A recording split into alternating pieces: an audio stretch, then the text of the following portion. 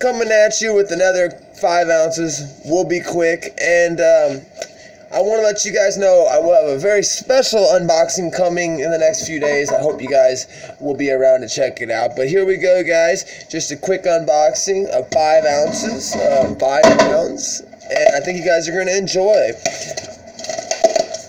There is one of these. There's 2 different coins here, both sovereign. That open real quick. So how's everybody doing? What are you guys thinking about current silver prices? Are you guys buying, holding, selling? But let's start off with just the 3 basic rounds that everybody knows. The beautiful, beautiful Britannias. We'll go ahead and get it out of the... I went ahead and look at the luster, and look at them.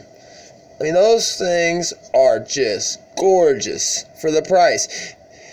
You can't really beat the price. Look at that. It's like a mirror finish. These things are looking nice. Now, these were a random year, so let me check the year on this one.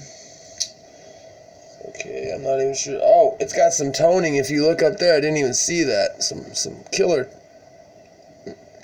looking toning. Anyhow, 2014 on that one. Nice. I think they're all going to be the same. Yes, 2014. So here is all 3 Britannias. They are British Britannias. I really like them. They have a face value of 2 pounds. So here is the obverse.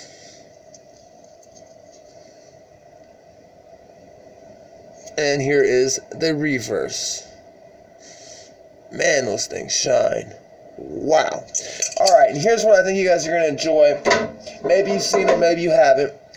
The 30th anniversary of, you've probably already guessed it, the Kookaburras, my favorite coins.